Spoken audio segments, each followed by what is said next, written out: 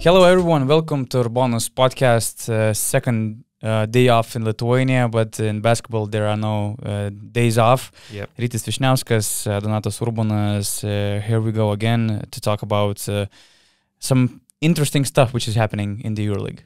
Yes, for sure. We're going to talk about the last week's games. It was a double week. We had a lot of interesting games and also some news about some clubs making moves in the market and other stuff. So, yeah, there's plenty to talk about. And as you said, there are no days off in basketball. 4 players, 4 coaches, and for us as well, for podcasters, commentators, journalists. Everybody works every day till the season ends. Yeah, and let's start with champions. As usual. As usual. Yeah, FS is a great team. They have great players, a great coach and stuff. And there's a lot of to talk about them, especially when they were struggling like that in the beginning of the season. And it was a pretty hot topic actually on Twitter because first of all, after 6 rounds, they had only 1 victory, and it actually marked the worst season for the EuroLeague champions in the modern EuroLeague history, which is since 2000s.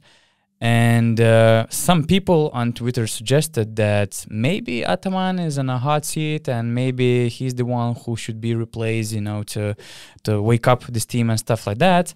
By saying some people, you mean like journalists or you mean like random fans? What do you mean? I think there were mostly fans, but journalists were also raising questions if Ataman is on a hot seat. And let's answer this question in our podcast. What's your take on this? Well, my take is very simple. I think Ataman built this team. He made them EuroLeague champions. He made them an elite basketball team. And now he has the same roster, so he deserves a chance to defend the crown. And yes, they're struggling, but I think he still has a lot of credit for what he done in the past couple of years. And I believe his position is absolutely safe. The only way I could see Ataman being fired is if players would start going against him, but kind of openly, and when he will see that he cannot control the locker room or the team is losing 10 games in a row. But I don't see anything like that at the moment. They had like a rehab game against Zalgiris. Vasa Micic came back from his injury.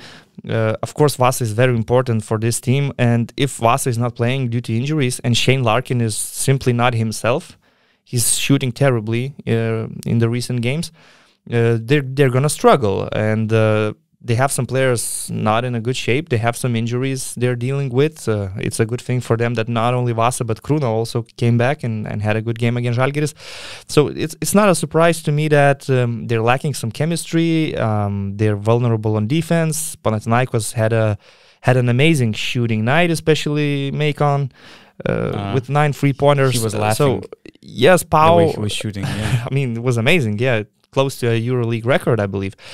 Pau is not a super team at the moment, but if players like these get hot, it becomes difficult to control them. And yeah, the thing about Pau was that they showed the way how less talented teams can win games in EuroLeague. They were very intensive from the beginning of the game. Jeremy Evans was grabbing rebounds from 2 FS players inside the paint. For example, Kendrick Perry, although he's still struggling on the offense, he didn't let Rodrigo Bobois or other backcourt players breathe. And they were just killing them intensively. And what where FS has problems is transition defense. They're just too lazy to come back. Yeah, their pick and roll defense also looks not so great. Defense in general. Yes, I mean, Brian Dunstan has been known as a rim protector or paint protector in the EuroLeague for a decade, I would say. He's getting older. He has injuries. If you play with Tibor Plais or Filip Petrushev, other teams will definitely attack them with their pick and rolls, and you might have some problems. You will have to take some risks. It's normal. I don't see them being an elite defensive team. Once again, they were winning titles because of their talent, because of their ball movement, chemistry, and amazing playmakers they have. They still have these players in these places, and they added Elijah Bryant, who looks very great in the first games he played for FS. So, in no way I believe that Ataman is on a hot seat. What do you think? I completely agree. As you mentioned, either he will lose the control of his locker room or they will lose 10 games in a row. I think he's the coach who deserves to decide when his project is over, and where he deserves to decide if he has to leave the team. But when it takes teams like Efes, we have to know that Efes is run by a billionaire. His name is Tonsai Ozilhan. Sorry for the pronunciation, but the thing is that he's the boss of that team, and it's like a toy. The basketball team, Efes, is like a toy to him. He's a very rich guy. I think that in 2014 he was on Forbes list. He was made the list of 1,000 top billionaires in the whole world and stuff like that. And I talked with some of my sources in Turkey, and they explained that when it takes such owners like Tonsai Ozilhan, sometimes you never know when his mood will change regarding to his basketball teams, because he has history of firing, for example, David Blatt the season after he won the Eurobasket. I think it was the Russian national team. He also fired Dusan Ivkovic pretty easily.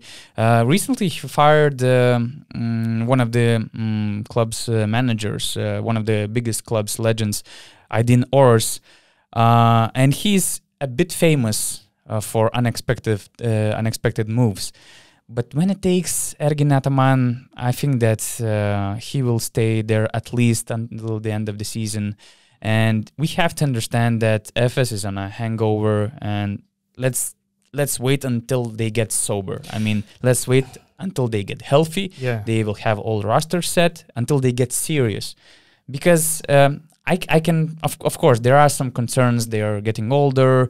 They are not as hungry as before, but they have all this talent, and we shouldn't it's only the beginning of November. They will start playing seriously only in February. So they have all the privilege and all the reasons to wait until the last part of the season. I am 100% sure that none of these elite teams like Barcelona or Milan or Real Madrid would want to see Efes as a number 7 or number 8 seed going into the playoffs. I mean, imagine you win the regular season and you're facing Anadolu Efes in the quarterfinals. Nobody would want to see that, and I don't think they will be number 7 or number 8. They will be fighting for the top 4 spot eventually. Yeah, especially when we see so many unpredictable results, especially when we see Asvel as a 5th seed, Maccabi as a 6th seed, Monaco, Zenit, Olympiacos very high. It's too close right now after 7 games. Yeah. But we are actually getting some answers watching Efes this season. My point being that the rebuilding starts now. Elijah Bryant is one of these signings. With their budget, they can afford to change 6 or 7 key players in one summer, which they will have to do. From what I'm seeing this year, James Anderson, Chris Singleton, Krunoslav Simon, Brian Dunstan, these are veterans that probably are playing their last season in Efes, and they will have to change them with some younger, fresh players. Yeah, of course, Vasa Micic's question, him moving to the NBA, will be open every summer. We don't know what's going to happen with him, but I'm 100% sure that they will be rebuilding and replacing these veteran players next summer. Yeah, maybe not so fast. I mean, not in one summer, but year after year. 3 or 4 changes, I believe, will be made next summer. Definitely. Probably, yeah. Like every summer, 3 changes is probably enough to change some, let's say, older pieces. And then in the summer, at the same time, you decide if you want to continue moving forward with Ataman and do this rebuild with him, or you look for some changes in the personnel. It depends, of course, on what happens this season. They are a playoff team. Whether they are a Final Four team, they will still have to prove it. I mean, it's hard to predict. You don't know who they are going to face in the playoffs. It's so far away this spring. I believe in April. Yeah. The playoffs are in April, right? It's hard to tell, but for now, I don't think it's fair to raise the question about Ataman's seat. Yeah, I agree. And for now, I cannot see any reason for Ataman to step down, because when you think about it, what else he would be doing? I mean, I don't see top EuroLeague teams hiring him at the moment. I don't see any other Turkish team which would like to hire. He will never work for Fenerbahce. He will never be hired by Fenerbahce. And I remember he had some dreams about becoming one of the board members of Galatasaray whole organization, something like that. He was talking about NBA opportunities as well recently. But he was even, he was honest to himself, actually, that it's probably impossible for him. But anyway, I mean, I don't see any motivation for him to step down because I don't see any plan B for him. Coach stepping down in this modern era is out of the question. No coaches are stepping down these days. Everyone's waiting until the very last day, and if the club makes the decision to part ways, you get the compensation and you move on. But coaches stepping down, this is something from 20th century, where your dignity is sort of tarnished and you lost some games, you feel very bad, and then you step down. These days, it's not happening in professional sports, whether it's football, whether it's basketball. Coaches are not stepping down. If I would see any of these EuroLeague coaches stepping down, let's say Duško Ivanović struggling and going to the press conference saying, guys, it's over. I don't have anything to offer to this team anymore. I'm stepping down. It's not happening. You're going to wait till the very last day. And if Ataman is different. Ataman is different, proudful. yes. If he would do something like this, you would have to respect his decision. But I think that knowing his confidence, he's looking at the table now. They're 2-5. Yeah. No drama there. He's just thinking, okay, next week we're going to win our game. Then the next week we're going to win another one. And then the next one and the next one. Maybe this game against Zalgiris was like a confidence builder for them because they had a... It was, yeah. They had a good shooting night. They won by 34 points. Probably some of the players felt better after the loss in Athens. Vasamicic played after his injury to get back some rhythm. So this game was sort of important for them looking to the future, to the nearest future. Yeah, because when we remember the first victory of FS, it was a very tough win against UNICS. So they kind of needed the game like that, to win in a very solid way. And they did. But yeah, Zalgiris last week, Zalgiris was a kind of, rehab team, both for FS and Maccabi, because Maccabi went off winning against Barcelona. And I remember what we were talking about Maccabi before that double game week, and now they were tremendous the last week. But yeah, let's talk about Zalgiris. Probably is the team which already had the most changes so far. They fired the coach. They have new coach Juras Dovs. They also signed. It's not officially. They didn't sign the Tai Webster officially, but he's already coming to Vilnius, so it's a no-brainer that he will be a Zalgiris player.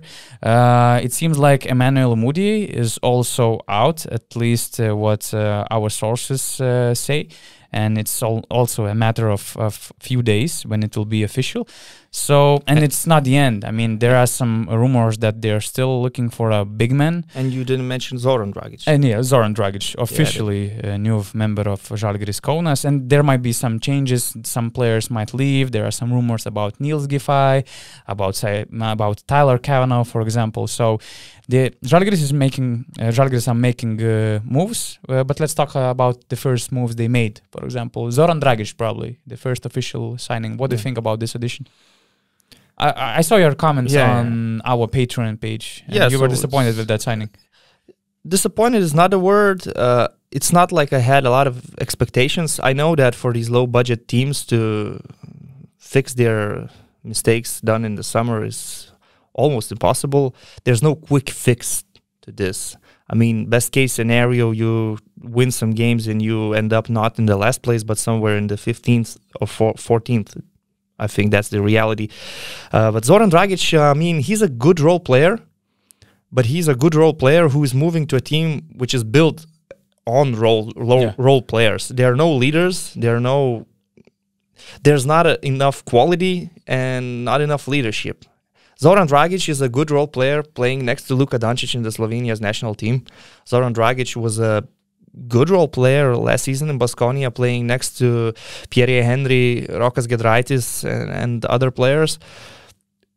But I don't see Zoran Dragic being like a primary ball handler or a player that solves the issues that Zalgiris has right now regarding offense and creating shots and making shots. Yes, he has some good qualities. He can drive to the basket. He plays with a lot of energy and a lot of heart. He's a hard worker on defense. Juras Dovts knows him very well. So there are some good things about Zoran Dragic. But for someone to step into this roster and be a game changer, he has to be a player with skills and quality, not another role player, which is, by the way, throughout his career, injury prone, 32 years old, kind of similar to Janis Strelnik's situation. I mean, when I saw the signing, I said, okay, Zoran Dragic, good guy, but he doesn't change a lot, in my opinion. I just think that we have to look at the bigger picture because, we see that Tai Webster is coming to the team, and which means Zalgiris are making more moves, and maybe it's only the beginning of some big changes for this team. Because, for example, I don't see the reason why Zalgiris should keep Niels Giffey right now after signing Dragic. I see Zoran Dragic as kind of upgraded version of Niels Giffey. But let's be fair, Niels Giffey is playing better than Ulanovas right now. Oh yeah, but Ulanovas is a Lithuanian. Yeah, and Niels Giffey is, to be fair, he's one of the best players on Žalgiris team right now. The way he plays, the quality he brings to the table, because there's not a lot of quality so far. But when you have Zoran Dragic, then you have Niels Giffey, Ulanovas. They are just very similar. They play kind of the same position. Okay, Dragic is more 2 and 3. Yeah. Giffey is maybe, some say he can play 4. I don't see him playing 4. But depends on the matchups. Yeah. But then you also have Ulanovas. As you mentioned, we have too many role players, and especially in this position. I don't see if they need to keep Niels Giffey. Well, you can raise a lot of questions about some other players like Tyler Cavanaugh as well. You would like to upgrade the power forward position. Yes, they're looking for another big guy. I believe they're looking for more of a center. In my opinion, you would need a power forward because at the moment you are in the situation where you extended Paulius Jankūnas for his final season, for it to be like sort of his last dance. The fans are back in the arena, so it's the better way for him to retire than it was last season. But you would imagine him in a 5-minute role. Yeah. Something like Felipe Reyes was with Real Madrid in his final season. Yeah, sometimes he was playing, sometimes not. But now he becomes the main power forward. He has to play like 20 minutes, which is not good, of course. And so some other moves you could imagine might improve this team, but I think that this season is just sort of dead. I don't think that they can resurrect the season with signings like Zoran Dragic or Tai Webster. Okay, it's good that they're doing something, that they are reacting. Obviously, for Žalgiris, it's not only about EuroLeague where you finish in the standings. It's about winning the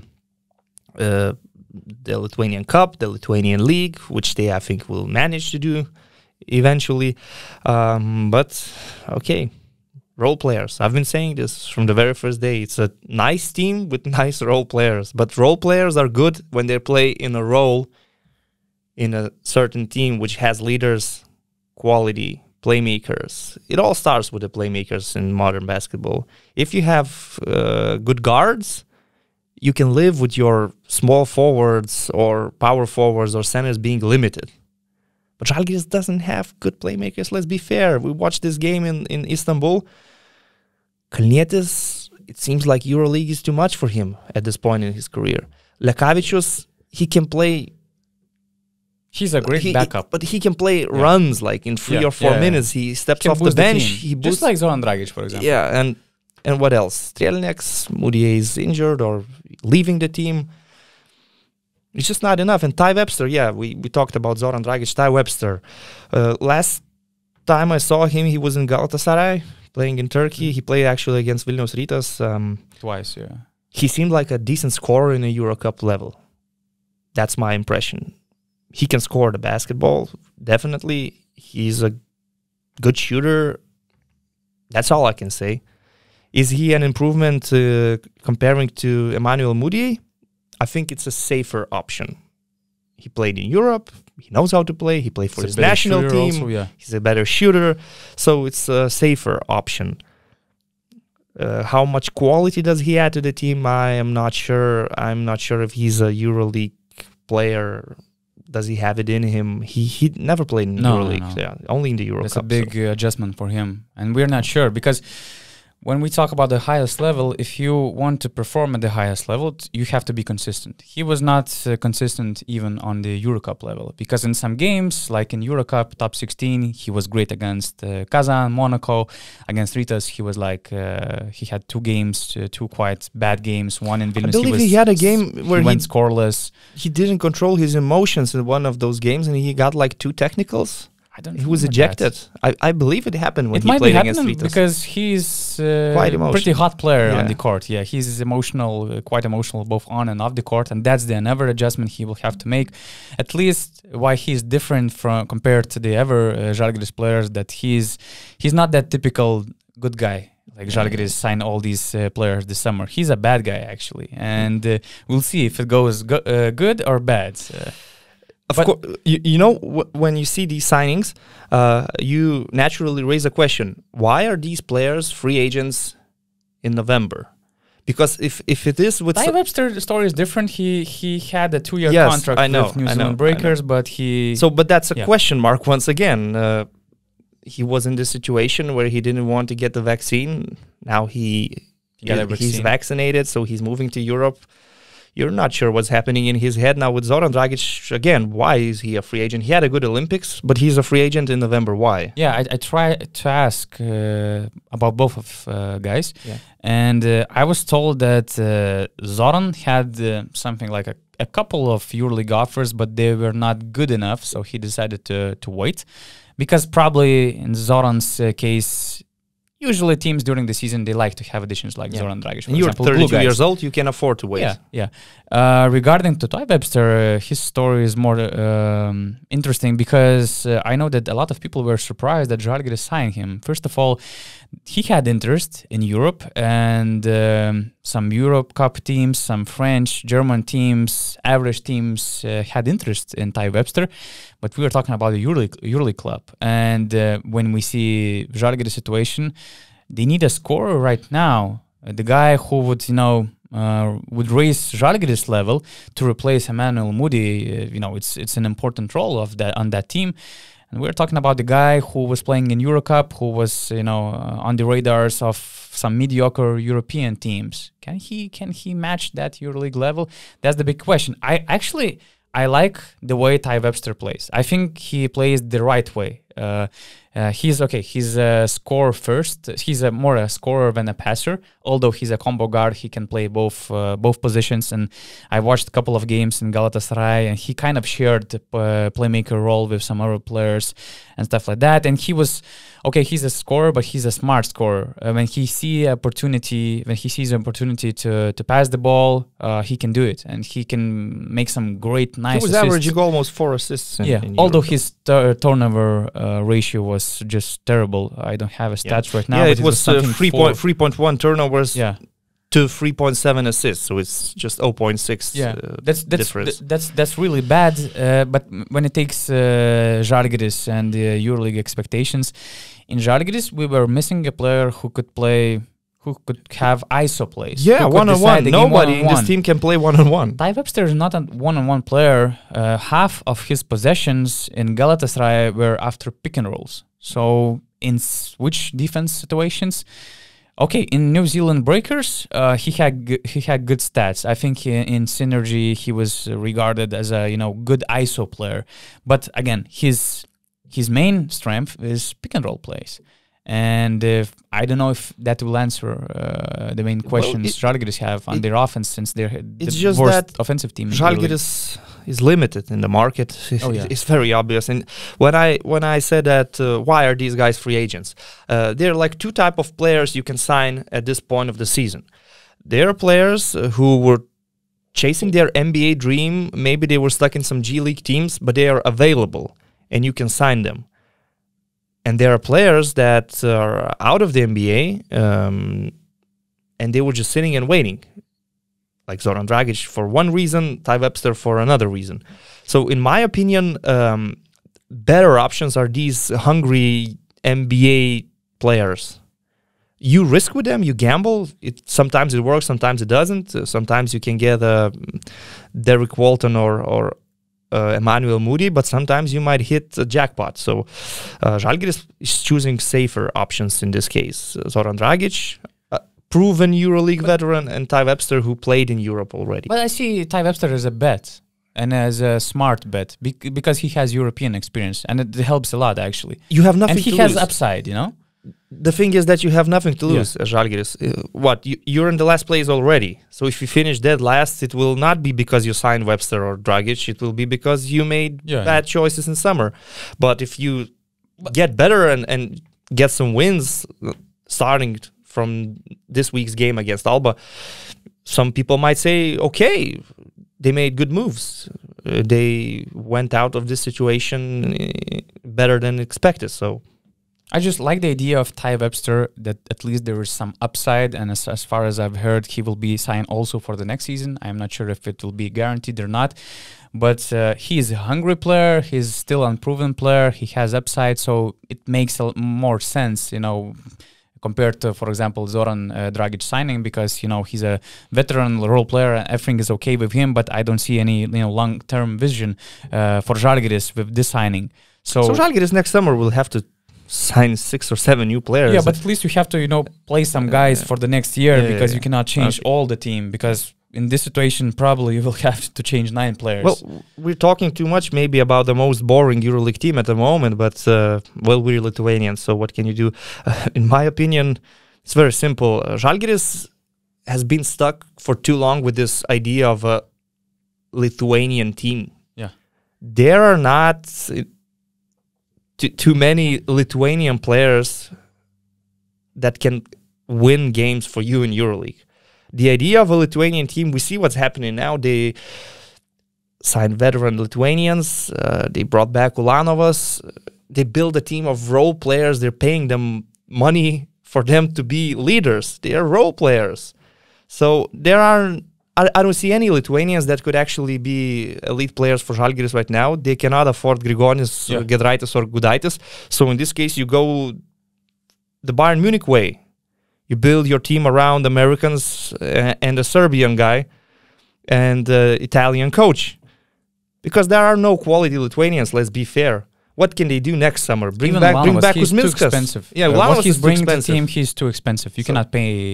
You cannot afford the player like him. I think it's time to talk facts. Yeah. If you want to win, it cannot be a Lithuanian team. No more. If you want to win next season, Žalgiris would need to have like 8 foreign players, and the Lithuanians would have to be the 9th, the 10th, the 11th guy on the roster.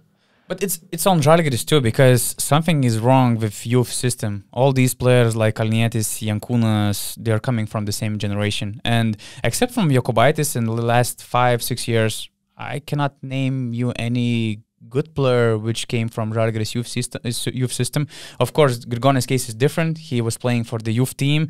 Then he went for the second Spanish division because he didn't make the main team in Žalgiris. But anything like, I mean, not too many teams in Europe get a lot of talent from their youth system. It's the Spanish clubs mainly, Barca or Madrid or Baskonia even. But it's okay. You can live with that. Just admit that you cannot be a Lithuanian team and go the other way. I don't think people in Bavaria are complaining that there are too many foreigners playing for Munich when they go to the playoffs. I really don't think that people complain. They enjoy seeing a winning team in their city. So Žalgiris fans would also accept that as long as the team is playing good basketball and winning games. Yeah, I would keep only Lekavičius and Blažević, probably. Lekavičius, off the bench as a boost, as you said. Ulanovas for smaller money if he proves that he can still play. But it has to be for much smaller money. But the problem is that Kalnietis has a 2-year guaranteed contract. Jankūnas is retiring. Okay, Milaknis is on his contract year too. So yeah, we can expect some changes regarding this question. I think that Paulius Matiūnas, he's not dumb, and he understands the situation. I hope so. Well, we have François Lamy in Žalgiris, right? So next season maybe we'll see more of his work. French players, yeah. Eli Kobo.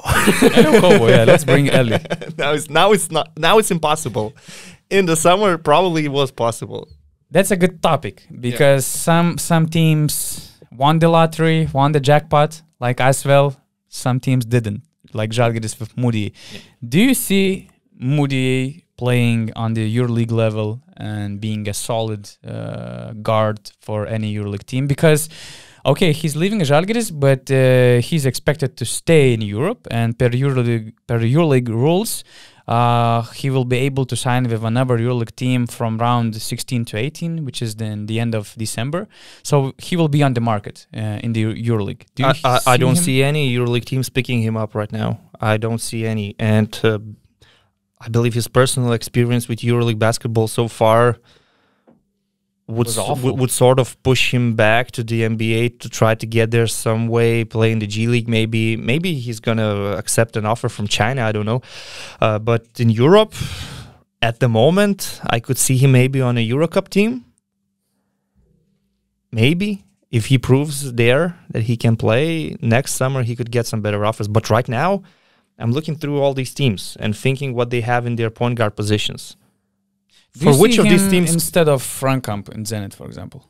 No, because for me, Frankamp is also terrible. Yes, but I agree. But and I have a hope that maybe Xavi would know how to use strengths of Mudiay. But the thing is that he's not the player. He's not that kind of profile player. Which you need to be a good shooter to play there, or playmaker. They have enough shooters in Zenit. Yeah, but if you are a playmaker for Xavi, you play a lot of pick and roll. So if you are a pick and roll player, you have to be able to shoot, which Shabazz Napier can offer, and he will be back from his injury. No, I wouldn't see him there. I wouldn't see him on any of these teams because they have some really solid point guards. Whether it's Zvezda with Nate Walters, whether it's Alba Berlin with guys like Mao Dolo, these combo guards. Jalen Smith was struggling for Alba Berlin, right? Yeah, he's having 7 points per game. Very inefficient shooter so far, 33%, 2 pointers. But I don't see Mudiay playing for any of these teams in the EuroLeague. Actually, my prediction was that if it doesn't work for him with Zalgiris, in December we will see him in the G League. But if you say that the reports are that he's willing to stay in Europe, so maybe. It probably makes more sense for him because you can get more money in Europe. Yeah, G League, that's a different story. He's 25 years old. Yeah, he's very young. He just needs to get his career back on track. I think that it was very bad timing for him to join Zalgiris because in a more talented team, in a more successful team, he would have more time to adjust because his team could afford, waiting for Mudiay when other players are performing and the team was winning, for example. But now, since all the team was really, really, really bad, they just couldn't wait any longer for him. But these teams like Zalgiris, of course, they're going to invest a lot into the point guard, into the main point guard, and the expectations are high. You're signing Emmanuel Mudiay to be your main point guard, so maybe it was not discussed in detail enough with Mudiay's people and Paulius Motiejūnas about his abilities to be good right here, now. It was actually discussed because even Paulius Motiejūnas told that they knew that they will have to wait for him. So maybe they were expecting that Kalnietis, Strelnieks and Lekavičius will be better than they are. Or maybe they didn't expect that he will be so bad. I don't know. I was actually kind of excited when they signed Emmanuel Mudiay at that day. But in the end, we see that the gamble didn't work and it was never in his favor that the coach changed. Maybe with Martin Schiller, would be a different story, but Juras Dovts is demanding. He needs a classical point guard, European type of player, and Emmanuel Mudiay is just different. And also injuries didn't help. He got injured a couple of times. He missed some games. He had a decent game against Olympiacos where we thought maybe this is a breakthrough game for him. Then they go to Tel Aviv and he gets hurt. He didn't play against Efes, so... Yeah, he had some games. The thing is that even Zalgiris veterans were protecting him. They were saying that in the practice before games, he looked really good. He knew he was playing smart. He was not kind of, lost in space or something like that. Sometimes it happens with EuroLeague rookies. So that kind of, make them believe that he will be good in the future. So I don't know. I still, I still think that in a better situation, he might be more productive and a better player when he was in Žalgiris, but it will be tough for him to find that kind of place. I still cannot get over the fact that Žalgiris was chasing Corey Walden and Darren Hilliard and ended up with Mudiay and Strelniks. I can't get over it. The problem was money, because they got more money in Bayern. Yeah, it was kind of case of 100,000. But of course, when you see some decisions, when you see loaded small forward position, why not to split Ulanovas money for a better point guard and a shooting guard? Yeah. Even about we're talking too much about like I said, I'm sorry, but it's the most boring team in Europe, right? In EuroLeague, not in Europe, but in EuroLeague. Yeah, I hope that all these changes will bring them back on the map. Let's talk about the best ones. Yeah. We had 18 games last week. Which one would you pick to discuss, or which one you liked the most? Where there were a couple of those. I believe I saw like 6 games in full, but the one that really stuck in my memory is Maccabi Barcelona. It was the first loss for Barcelona of the season. I think Sharas didn't say that. He said something like they missed the first part of the party. They went to the party too late in the third quarter only. But they were a bit tired, I believe. They were fatigued because of their crazy schedule. They played on Sunday in Malaga, a difficult game. They played on Tuesday in Istanbul, won by a buzzer beater. Nikola Mirotic made a game winner. It was a very tough game, a very physical game. And then they went to Menora Miftahim, that atmosphere. They were kind of tired, in my opinion. Maccabi was fired up, and they are a super fast team. They killed the Žalgiris in transition. Yeah, after Žalgiris game, they got this good feeling of winning basketball games, and against Barcelona, the first half was, wow, it was amazing. They scored 31 points in the first quarter. They ended up with 56 in the first half because the last three-pointer was after the buzzer.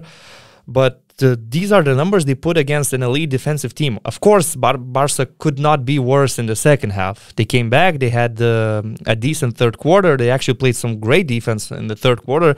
But the gap was already too big. Maccabi managed to protect their lead with some big plays from Wilbekin, from James Nunnally. And James Nunnally is actually a player I like watching this season. I'm surprised. I remember him playing for Željko. He was a spot-up shooter. And he wasn't happy with that role because he's a pure scorer. He wants to have ball in his hands. He wants to score, to play, with more freedom. In Željko's system, he was great. He was super efficient shooting from free. But he was just standing in a corner. Yeah, that's the Lucas thing. was playing with Vesely, maybe he'll get some shots, maybe a spot-up shooter, maybe not.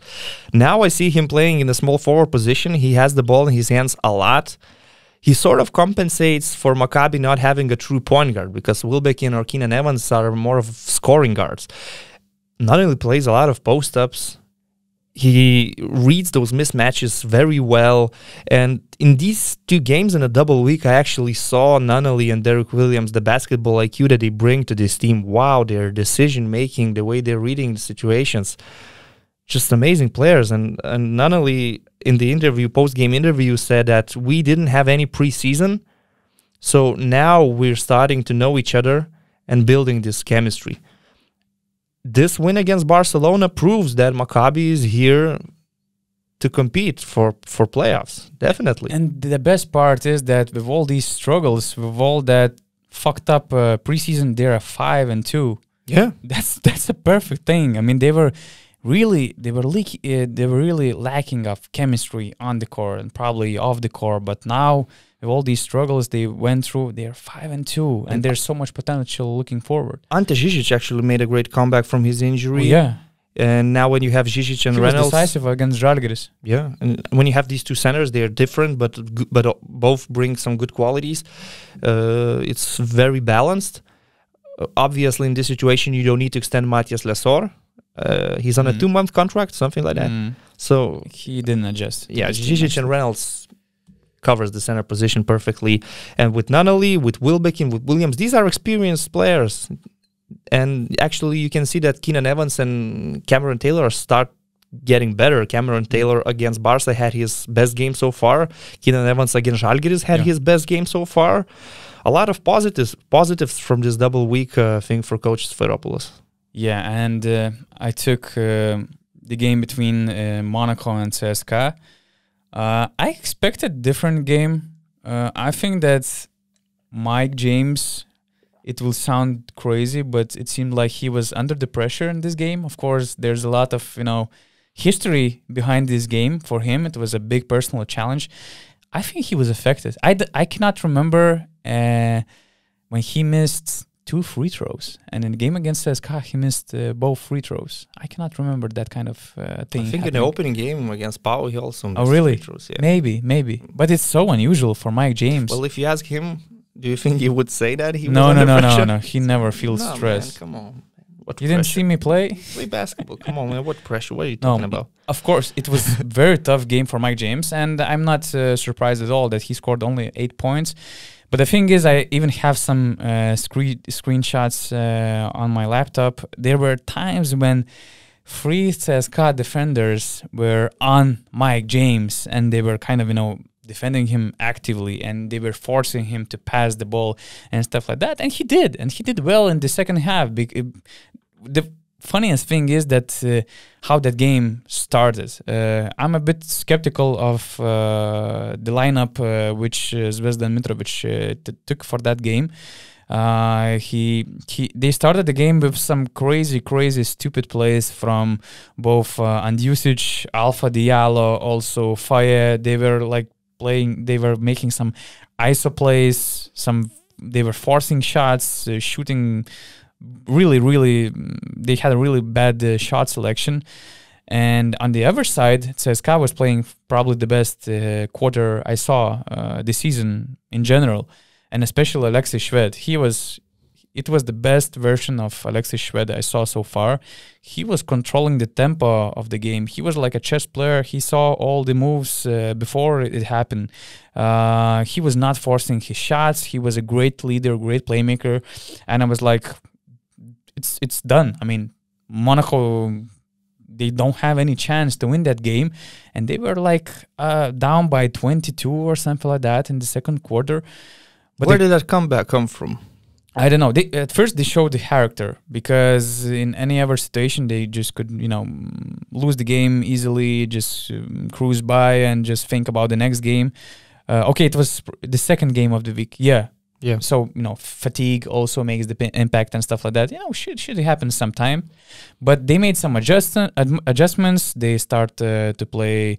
They started to switch in defense. They put Mike James as a point guard. They made some adjustments. They already defined the lineup, which is always the case for Monaco, because they have like 20 players, and Zvezdan Mitrovic is playing, heavy rotations all the time. But they finally found their players. Finally, they managed, to let's say, cool off Mike James, because he was really under the pressure in terms of CSKA giving a lot of pressure on him, because Daniel Hackett, he was all like, Mike James was playing, was on off-ball situations.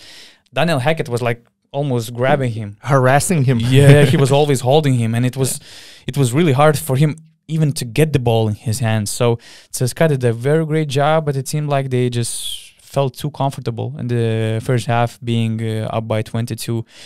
Dwayne Bacon, I have to say that he had a great debut.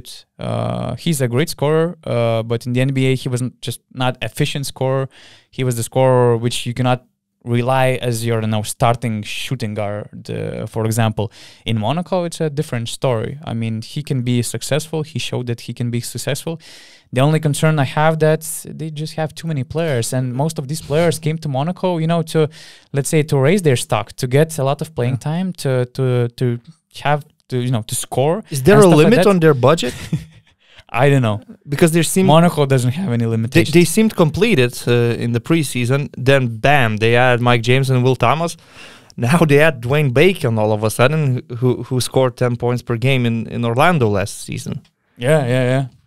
It was very unexpected move, but it seems like Bacon was just pissed off of his NBA experience. because he was cut by New York Knicks. I guess he was traded from Orlando, if I'm correct. Anyway, it was a bad experience for him, and Monaco just used the momentum. They just get directly. It's just a challenge for Zvezdan Mitrovic to I mean, like, distribute the minutes for all these players and to all keep these all the players happy. To keep they're all of known them as happy. good individuals, and as I said, they came to Monaco. It's not like joining Željko Obradović team or Itudis, where you know that you will have to sacrifice. But you're gonna play for titles, right? Yeah, and now this Monaco team is very unpredictable, but that's okay. I mean, they're winning games. So far, it's okay. Yes, they won against CSKA. I mean, have 4 that's wins. crazy. They have 4 wins. Well, for CSKA, it was actually a terrible double week. Not only in Monaco, also in France, in Villeurbanne, facing us well, and TJ Parker. They lost that game by a couple of points. It was like a cliffhanger in the end. They couldn't make their clutch free throws, but as well,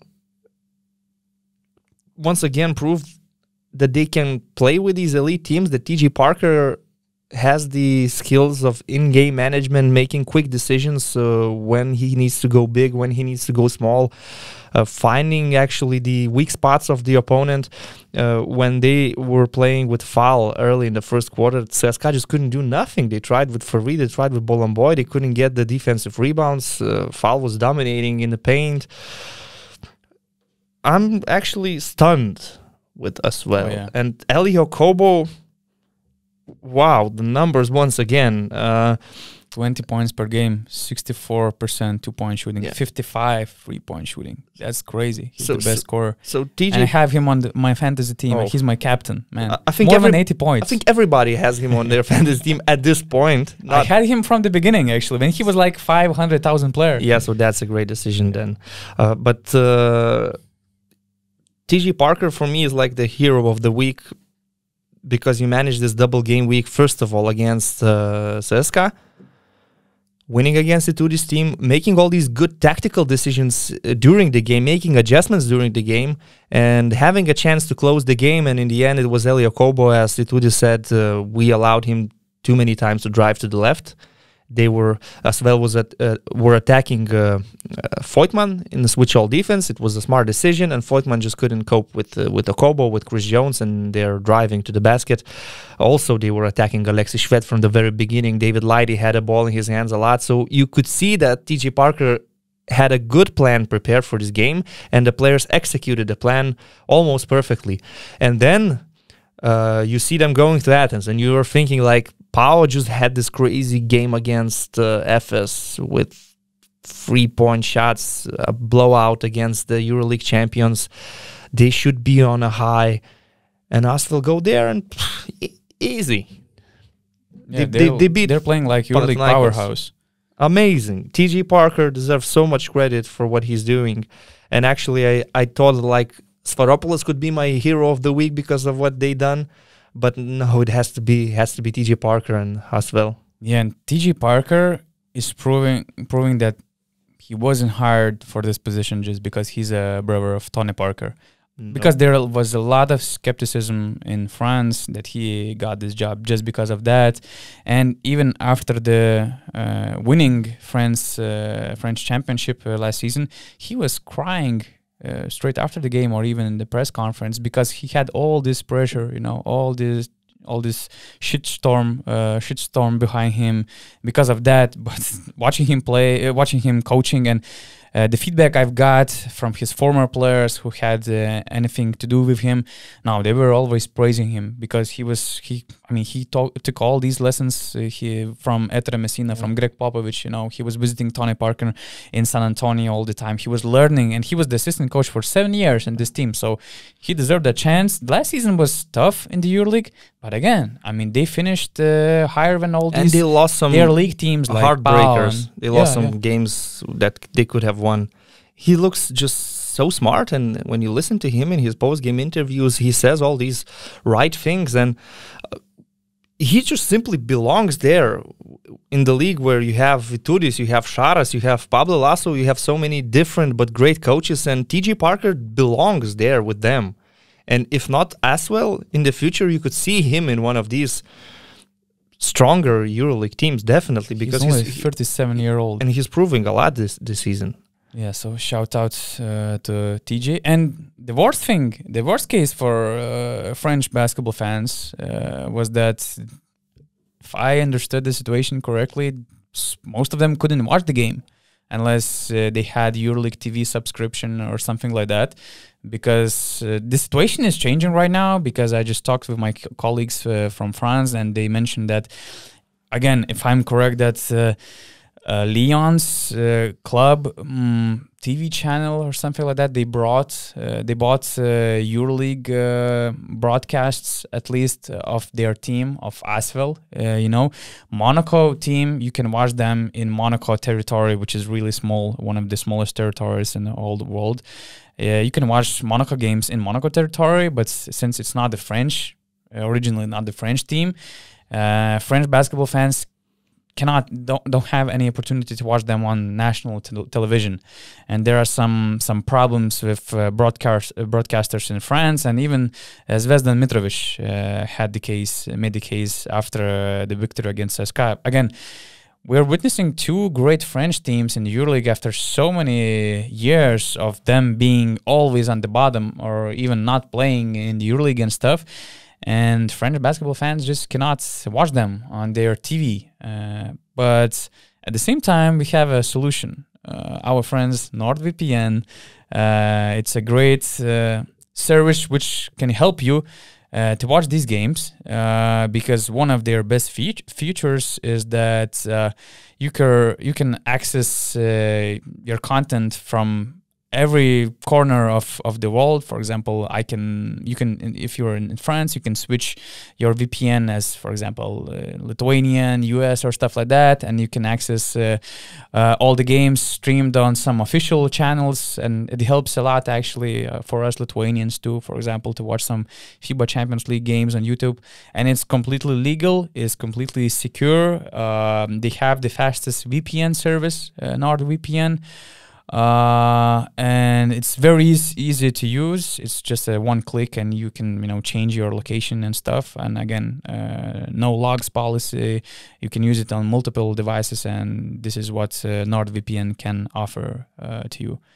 So yeah, that's the solution for French basketball fans until all these broadcasters will make their case. Good. Yeah. That was a nice topic. I actually don't have anything to say. Zero and hero of the week. Yeah, so I said my hero of the week is TJ Parker, definitely. And zero of the week, it's not going to be one person, but it is just Baskonia. Oh, yeah. Team full of zeros this week. Starting from the coach, then going to the players. They got trashed in Kazan.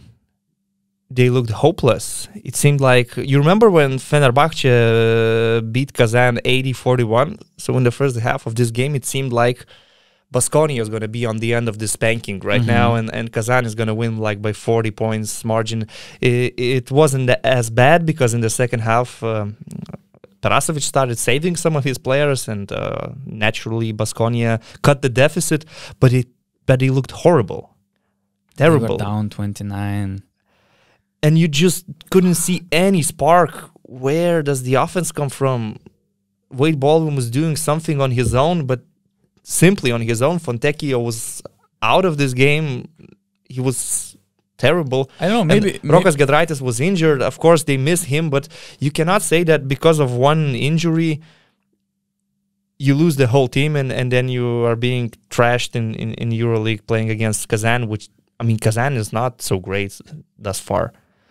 Okay, maybe in this double game week they showed some good stuff, but in general, you can play without Rokas Gudaitis against Kazan.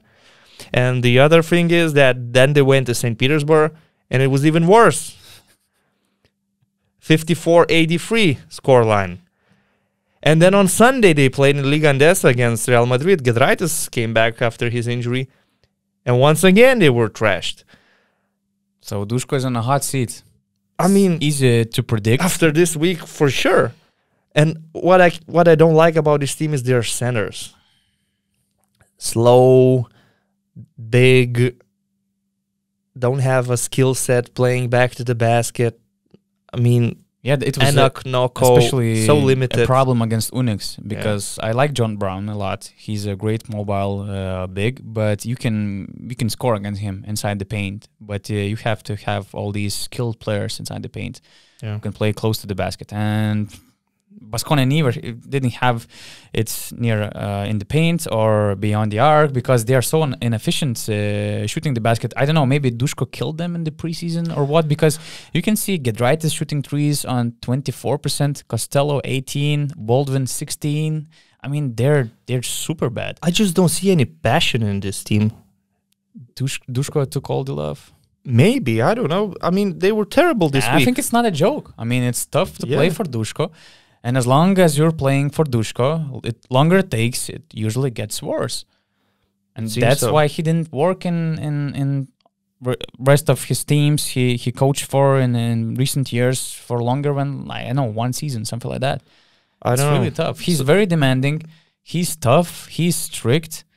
And since the team is not performing at all, they have 16th worst offensive rating, 16th worst defensive rating. So in general, it's really bad.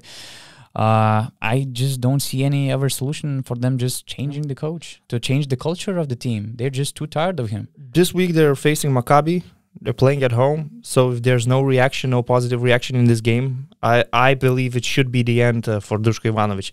Of course, it's kind of complicated. In Spain, you need to hire a coach that speaks Spanish. There are not too many on the market.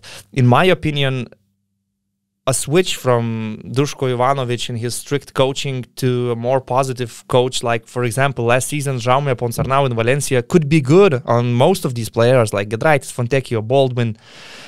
Vanja Marinkovic is stuck there, barely playing. He's a good shooter. He could be good in a different system. So I think they would need a more positive coach.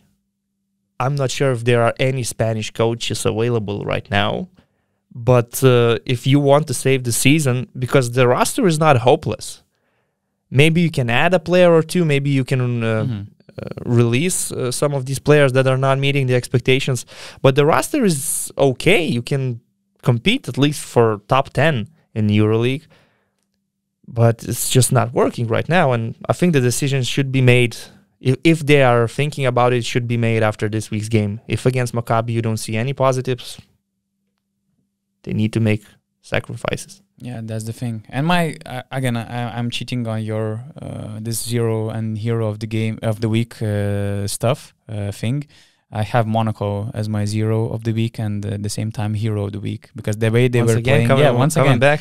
Yeah, okay. That was a great comeback. They were super terrible and they were just great. Winning. I see a pattern that you're a big fan of these huge comebacks, right? Yeah. I mean, because the contrast was just significant. You cannot play that bad and play that great in 40 minutes. It's just incredible. But it's the way Monaco plays this season. They're an unpredictable team. You said it many times, and unpredictable team by any means, because they're signing Dwayne Bacon out of nowhere. And before this SKA game, they had like a defensive game against Crvena Zvezda, a low-scoring game, 70-62. So in some games you see them playing very offensive. In other games you see them playing slower and actually being good on defense. You don't know what you're going to get with Monaco. And they have potential because they have so many new players. They still need time to adjust. They still need time to adjust to all these new players coming in every week or two. And for example, Mike James is not playing his best basketball so far. It's clear. He's scoring only 14.4 points. And he's not efficient shooting beyond the arc, 27%. He's far away from his best shape, and we can expect much more from him. But we were never questioning the talent in this team. We were always questioning whether they will get the chemistry and whether Mitrovic can put these players in the right places. So far, he's doing a great job, really. 4 wins, only 3 losses, and knowing that one of those losses was against Barcelona in an overtime, you can say that it's going great for them so far. Yeah. Okay, let's go. We have rankings prepared for this week. Every week we'll have some rankings, either made by Rytis or myself. From now on, from this week, we'll start with Rytis. And the question is, 3 most favorite teams to comment. Yeah. Yeah. First of all, I have to give an honorable mention to Anadolu Efes. They didn't make my top 3, but you always enjoy watching them, and you always wait for Ataman's interviews because he's very honest in these interviews. Sometimes he criticizes his own players. Sometimes after the win, he says they played perfect basketball. Sometimes, as we saw against Zalgiris, he doesn't even talk about basketball. He talks about the Republic of Turkey. Yeah. So it's a great TV entertainment in any case, whether they're losing or winning. But I left them outside my top 3. It's just an honorable mention. My top 3 teams would be like, and I'm not ranking them from first to third, just all 3 of them. Random order. First of all, I want to say Real Madrid. Amazing organization, continuity. Wait. You're a Barcelona fan. You're a diehard Barcelona fan. I was having a party with you until 6 in the morning, and I remember how for like 15 or 20 minutes you were trashing one lady in that room. But for me, because she was a Real Madrid fan. But for me, this doesn't go like football and basketball, because in basketball, Barcelona has very little in common to Barcelona's football culture. And the same goes for Real Madrid. Let's say in football, they're like Los Galacticos, signing the most famous players in the world. In basketball, they are just building a great team with positive characters and with the same coach for 10 years. So these are very different sections for me. So let's leave football. Okay. I just wanted to make it clear, you know. Yeah. And I'm not saying I'm a fan of Real Madrid, but one of my favorite teams to comment because there's continuity, because you see the players are very happy there in this organization. They sign contracts for 3 or 4 years. They're happy playing with each other. They're sharing the ball. They don't need many set plays. The team is just based on great chemistry. They know each other so well, these veteran players. The new players that they bring in, they always adjust very quickly because they do very good scouting. They look for guys that speak Spanish, some Argentinian players, some players that played in other ACB league teams. Now French players. They were hiring Argentinian players. But French players that played in Spain previously, Coser, Ertel, Poiré, all of them played in Baskonia. So always making smart decisions in the off-season. Now you see them selling players to the NBA clubs and making profits. And they're exciting to watch because Pablo Lasso allows the player to show his talents.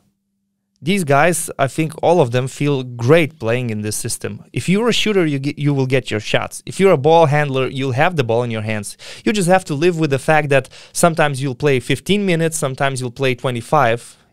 However, Pablo Lasso decides. But the season is long. There are a lot of games and a lot of opportunities for everybody. At the same time, every season you see Pablo Lasso giving at least one young player significant minutes. Now you have Carlos Olesen, you have Vukcevic, you have Nunez. In the past it was Garuba, Doncic, a lot of examples. It's a fun team to watch, always. I agree. I would also have them on my top 3. So that's one of them. Moving on. Maccabi Tel Aviv. Yeah, you're a big Maccabi fan Since I love American basketball culture, this is the most American club in the EuroLeague. And also... But you're talking about this year's Maccabi, right? No, every year they are American.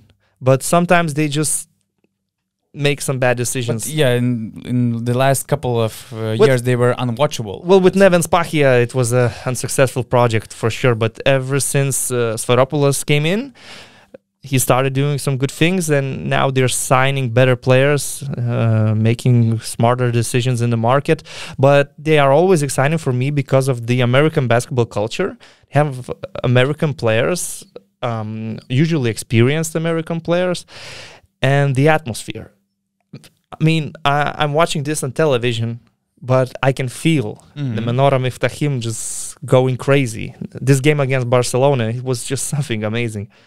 And you can only imagine the feeling that they are inside of the building. So because of all these reasons, Maccabi Tel Aviv is definitely in my top 3.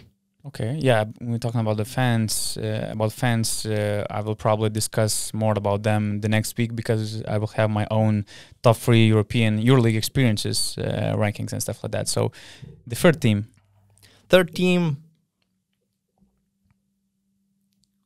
Moscow. Okay. CSKA. Because of Dimitri Situdis' super modern basketball. The emphasis on good spacing, the emphasis on percentages, knowing the players' strengths, where they need to be, what shots they need to take. It's a team built sort of like an NBA, based on NBA model, based on numbers. They also have a continuity. Also having continuity, also having the same coach. Of course, it helps with their big budget. They always sign elite players. So you can live a rebuild from having Chacho, DeColo, Higgins, Hines, and Hunter to having Milutinov, Shengelia, and other great guys next season.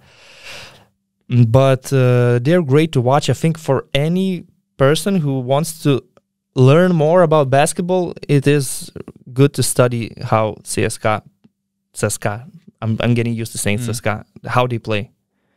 Just watch their games, maybe in more detail sometimes. Just pause and watch how they set up on offense, how they get back to defense. It's a very good team with very smart players and a coach that is, I would say, my favorite coach right now in the EuroLeague. Barcelona is also a very detailed team, but you in a different way. One of the, let's say, most unwatchable teams. It's very different. For CSKA, it's about spacing and numbers, as I said. For Barcelona, it's about running sets. It's very different. Itudis is demanding. Let's be clear. He's not the Pablo Lasso type of coach. He's very demanding. If you do some mistakes on defense, let's say you can go to the bench and sit there for 15 minutes. I think if Lundberg suffered something like this in the game against us, well, he made a bad rotation on defense. He was sent to the bench and he had to sit there for like 12 minutes. But Barcelona is very different. I mean, CSKA has been leading in the EuroLeague for the last couple of years in 3-point shots. Now this season they're starting to play more from the post, from the inside. Yeah, because they had Milutinov and Shengelia. They're changing their game plan. But Barcelona, I believe if it's Charas, it doesn't matter whether he has Higgins or Calates, he's going to do his own thing. Yeah. It's a good thing. He's winning games. He's competing for the titles. But Mike James said that for him, Barcelona, he respects Jasikevicius and the way they play, but he doesn't like watching them. And I cannot say that Barcelona is a team that I'm super excited to comment. CSKA is definitely in my top 3 with Madrid and Tel Aviv. Yeah, I like your CSKA choice. Because I always loved to see the process behind something, and I always love to play PC games like Heroes of Might and Magic, if you remember well. Strategy, all the strategy games and stuff. So I see a huge difference between Barcelona and CSKA, but I like the process, the way they are playing and stuff like that. So CSKA, Barcelona, Milan, although Messina is giving much more freedom to his players than before and stuff. Fenerbahce under Željko before. These were my favorite teams to watch. And of course, my flavor of basketball was also influenced heavily by Šarūnas Jasikevičius because I started watching him more closely. Of course, when he was a head coach, it was since 2016. So I was 25 years old. My basketball understanding was still shaping and stuff like that. Yeah. And my both, career as a journalist and let's say the knowledge of basketball fan was heavily impacted by Charas. And I learned a lot about basketball watching through his eyes. And even now, sometimes for me, I love to watch teams like Maccabi, Efes, and all these high-tempo teams. But sometimes I get myself thinking like Charas, oh no, why you didn't make a foul in like before bonus? Why you didn't stop that transition play and stuff like that? And oh, that was bad shots. Why you made that shot so early? I think it's every Lithuanian right now. My mom is a big fan of Zalgiris, and we discuss their performances usually. And before Sharas, I would never hear those phrases. When Sharas started coaching, she would call me and say, like, why did they make those stupid fouls in bonus? They were allowing this guy to drive to the left. I was like, never emphasized all these things. But you know what? For me, to watch Žalgiris under Sharas was very exciting. To watch Barcelona under Sharas is less exciting. Talent, right? Not wasting, but when you see elite players doing those things, you're kind of thinking, they're superstars. You want to see them playing this with freedom. In Žalgiris, you would see him growing a team and helping these players to show their talents to whole Europe. And then you get Brandon Davis going to Barca, then you get Kevin Pangos going there. Beyond their limits. Vasa Micic in Žalgiris was a role player. He moved to Anadolu Efes, he's the MVP. So watching Žalgiris play under Sharas was really a breath of fresh air in Lithuanian basketball. Watching Barcelona play under Sharas, also watching Barcelona play under Pešić, it's not really what I like in basketball. Although I agree, they're great. They're one of the favorites to win the EuroLeague for sure. Yeah, and this week also will be very exciting. We have Milan-Barcelona game. They're on the top of the standings so far, 6 wins in 7 games. Some other great games. I had the schedule on my laptop. Anyway, just check the EuroLeague schedule and stuff like that. Fenerbahce definitely a lot of one of those. A lot of games between, close teams. For example, even Alba Berlin and Žalgiris. I mean, bottom teams fighting for very important wins. I think Bayern, Real Madrid and CSKA Fenerbahce are 2 games to watch. Fenerbahce, what do you think? Are they just unlucky? Or is there something wrong? I think definitely there is something wrong. First of all, Pierre Henry is not making shots. Also, they're lacking of, let's say, they're not smart enough in the end of the games, especially some plays by Devin Booker, not only in Athens, making all these unsportsmanlike fouls and dead clock situations and stuff like that. Also, I'm not sure. I mean, De Colo was kind of a clear team leader before in Fenerbahce. He was really great. He was a very efficient scorer for that team. But in the end of the games this year, I don't see him having a ball enough. And I remember had these stats that he was playing from 7 to 8 minutes in 4 quarters last season. And this year he was playing 5 minutes, up to 5 minutes, something like that. His usage rate dropped significantly.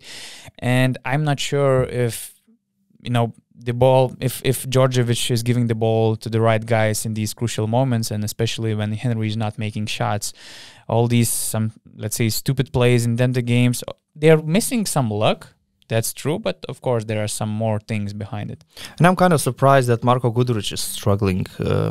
In this double game week, he had better numbers. Injury in the preseason, maybe it impacted his start of the season. Because he was a game changer last season when they signed for them, when he came back to Fenerbahce, and Djordjevic knows Marko Guduric very well, so he should be one of these key players for them. So far, he's averaging 7 points per game, but in a double game week, we saw him playing more minutes and scoring in double digits. Maybe he's gonna get better, but I think they're just brutally unlucky. Yes, there might be some problems, as you mentioned, but looking in the standings now, they're 2-5. They could be 5-2 very easily by a couple of shots. They lost in Athens against Panathinaikos because of unsportsmanlike fouls in the end of the game. In 8 seconds. Yeah, they lost in Madrid, where they also were had up by 3 with like 30 had seconds an left. unsportsmanlike foul. And also Booker made an offensive foul, fighting for the rebound. made the free throws. Yeah. Then Shayok had a wide open jumper in the end. He just couldn't make it. Now they lost against Olympiacos by 2. Against Barca with Mirotic making the game winner. So unlucky. I mean, super unlucky. And I cannot say that they are playing bad. They're just not consistent. Yeah, I agree. They go for runs, then they stop. They go for run again. They just lack consistency, but they definitely don't lack quality and experience. They should start winning games sooner rather than later. And again, we are getting back to the process because Fenerbahce is 2-5, and we are so relaxed talking about them. we have Baskonia 3 and 4, and it's a whole different story. Yeah. So maybe not as relaxed about Fenerbahce as we are about Efes, but yeah, of course. But they should start winning these games. And you see the roster; these are experienced players. They shouldn't be broken by these losses in last seconds. No way. They can take just it. Just need some more luck and some few adjustments in the end. But I agree that I would like to see De Colo having the ball in his hands a lot more and making more decisions, because he still is, in my opinion, one of the best shooting guards in EuroLeague right now. Best guards, not shooting guards. He can be a point guard. The way he played for France in the Olympics, it showed that he still has a lot to offer, I think. Another team I wanted to mention quickly is UNICS, mainly because I was in my imagination, they were an offensive team with a lot of scorers, with Hezonja, Cannon, and all these guys, Lorenzo Brown. But what they are showing right now, thanks to Coach Perasovic probably, they are actually playing slow basketball with not so many possessions, but solid defense. And when you keep Real Madrid with 58 points, it shows that you're doing some good things. Yeah, they have the second best defensive rating and the 18th worst offensive rating, actually. I don't know how far can they go, but I couldn't have been more wrong about them. I imagine they would be one of the top scoring teams in the EuroLeague this season, not one of the top defensive teams. But so far from what we're seeing, especially in this double week where they beat Baskonia and Real Madrid, they're very defensive. Yeah, because they put lineups like Lorenzo Brown, Gerald Brantley, Hezonja, Voroncevic, John Brown. Hey, they switch everything. Voroncevic, man, I'm sorry. I have to stop you there. He's your hero of the week, no? I tweeted like he was playing like prime Robert Horry against Baskonia, making shots and making these backdoor passes and everything. And then he went on and played just as good against Real Madrid, playing almost 30 minutes. It seems like his best days in CSKA. Do you remember when he was in CSKA? He was one of the better stretch four type of players in Europe.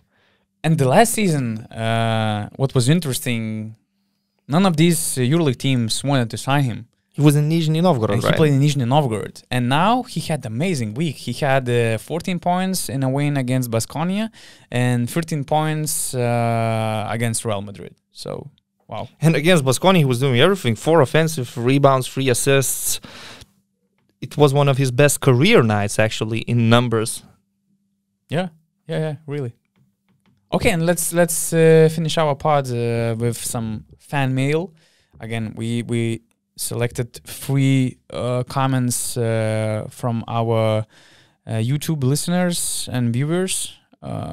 So we kind of inspire you to comment all our videos, because we will take from time to time every week some comments to discuss about. For example, we can start with Mantas. Food for thought. Imagine an NBA system in Europe. If there is a salary cap, players will start choosing their next club by the climate and lifestyle they can have. Lithuania and Russia and any other country from northern or eastern part of Europe that would participate will be like Timberwolves, Hornets, Cavaliers. Exciting. Not exciting emoji at all. But I like the idea of this question, because I remember I was doing it for my own fun, let's say, comparing NBA organizations, NBA markets with EuroLeague markets. For example, what would be your EuroLeague New York Knicks, or what would be your EuroLeague San Antonio Spurs? Yeah. Probably Barcelona, San Antonio Spurs, no? I would go for Barcelona or Real Madrid, like these teams from California, like Lakers and the Clippers. Oh, because of the climate. Because of the lifestyle and the climate. But the game style, you have to take it in consideration also. But the game style, it changes when the coach changes. Barcelona in the past had... but they have Pesic before. Well, Sokas is also had Xavi Pascual. They had different coaches. I would compare these organizations based on other things like climate, budget. Talent. Are they attractive for talented players? What Manta said, it's an interesting point. However, there are only 12 spots on the roster. And EuroLeague teams sign European players as well as American players. So obviously the priority would be to play in Spain or Tel Aviv or even Greece. But still, the roster is limited. Not everybody can join these teams. So somebody would go to Kazan or Kaunas. There's no salary cap right now, but there are many players that have similar offers from two clubs, and they consider these factors like the climate, for my family, what's better, for example, where I want to live. Augustin Rubit, 2 or 3 years ago, he turned down Himki offer, which was maybe even higher by 100,000 euros or even 200,000 euros, and he went to Olympiacos. Yeah, so it's happening right now even without a cap space. If there was a cap space, I don't think, first of all, that the system could work in EuroLeague because teams have very different budgets. They don't sign players from the revenue and the income. CSKA has no revenue and no income, but they can sign the top players from the top shelf. And Moscow, for example, if you talk about Russia, is not a bad city for an American to live. It's like Toronto, no? It's glamorous. Moscow is glamorous. Climate, it's another thing. Well, it's an interesting point, but there are many question marks, hypothetical situations which we cannot test whether they would work or not. But definitely right now it's happening. Players are choosing where it's better for him to live, for his family, climate, language barrier. All these things are important. Let's go with another one. Max S.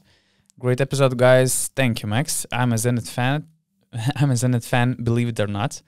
I believe it. Definitely believe you because Zenit has have a great fan base. Actually, probably they are in basketball supported Russian team in the EuroLeague. I think so. I like the atmosphere. From my impressions, I always thought that like Krasnodar is this. Oh. I'm talking about EuroLeague teams, basketball city, but EuroLeague teams, Zenit is kind of a new team. They're known for football, of course. I saw Artyom Dzuba in some of their home games, actually. Oh, okay. Okay, continue. Okay, so that Zenit fan, we believe you, Max. He's from St. Petersburg, and I've been really impressed by the performance of our coach in the last 2 seasons. Of course, Chav is the GOAT. Very happy with the results so far, but sadly have to agree that we don't have the potential to make the top 8 this year.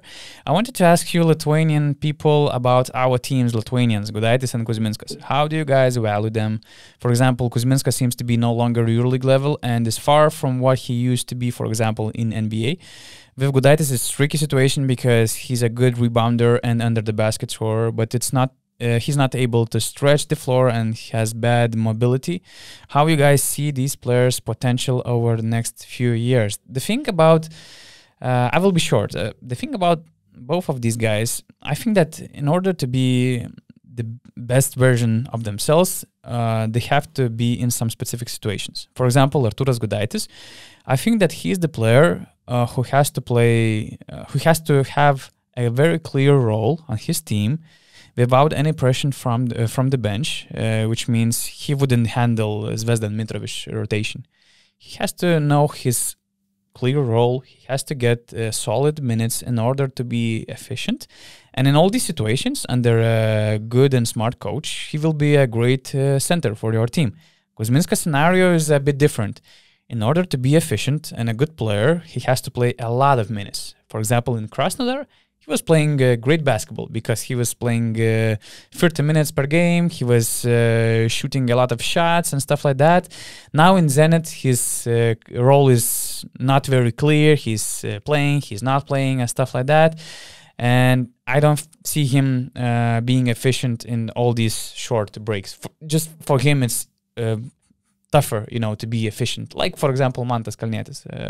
In Krasnodar, he needs to have Lithuanian national team the same. He needs to control everything, and he needs to get a lot of minutes to be efficient. What's your point? I answered actually in the comments, but I can just repeat myself that Arturas Gudaitis, for him, is basically staying healthy.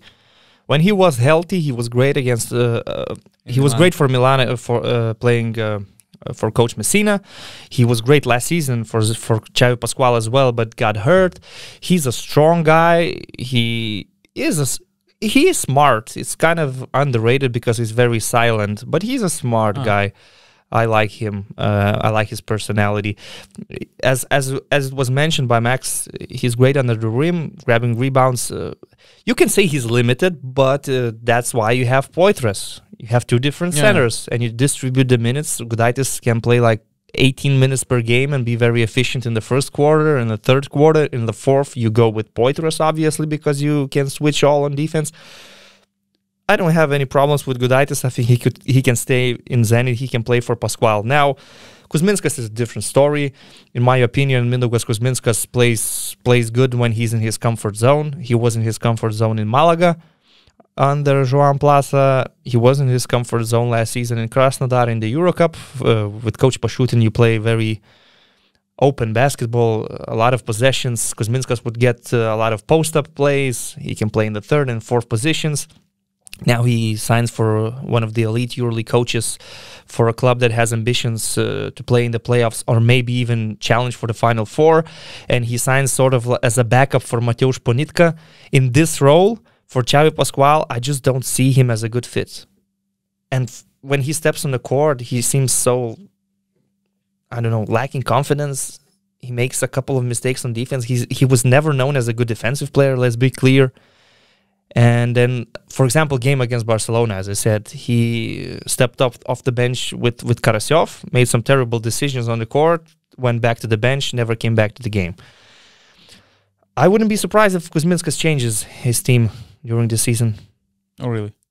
Because if he's unhappy, and I cannot see him being happy in this 8-minute role. I think, how old is he? 32, 33, something like that. I mean... But what are his priorities right now? Does he want to still play? Be relevant? He always wanted to be in the EuroLeague. And especially when you play for a smart coach like But he's Xavi. Irrelevant right now. Yeah, he's but irrelevant. He will have enough time to be relevant in lower level teams. He has... I mean, I think that he has many years to play on a lower level in EuroCup, for example, and to get meaningful minutes and meaningful role. It just doesn't seem to me as a good fit for this particular team and their coach. Because where was he at his best? With coaches like Pashutin, Joan Plaza. These are not coaches known for attention to detail and strict game plan. That was a surprising connection, surprising signing by Zenit this summer. That's for sure. I just had hope that if Xavi is signing Mindaugas Kuzminskas, he has something. He had some idea for him. So far, we see that Kuzminskas is not consistent. He's not getting minutes and stuff like that. But I'm not sure. You know, probably we should ask this Xavi. If Kuzminskas was signed to play in VTB and to keep some players fresh for the EuroLeague games, or what was his idea? Because if that's the case, I mean, I think Kuzminskas is doing okay. I don't see his stats in VTB so far. Well, in EuroLeague you can see very clearly 8 minutes per game, 1.9 points per game, 16% shooting. But I mean, it's if that's okay. Probably we also should ask it Mindaugas if that's okay for him to get this limited role in the EuroLeague, but to enjoy EuroLeague atmosphere, to enjoy St. Petersburg stuff. But even if you are in a limited role, you need to be good at it. I cannot say that Kuzminskas is performing good in the games where he plays his 8 or 10 minutes. Because again, as I mentioned, he has to play a lot. He has to be, as I said, he has to be in his comfort zone. And with Gudaitis, I'm kind of calm. I think he's okay. Yeah. As long as he's healthy, he's okay. He's a good center.